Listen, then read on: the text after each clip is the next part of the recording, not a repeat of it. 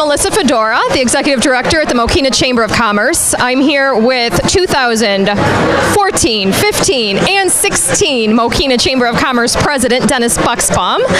Dennis is going to tell us a little bit about this event. Dennis, how many years have we been doing this event now? This is our second year.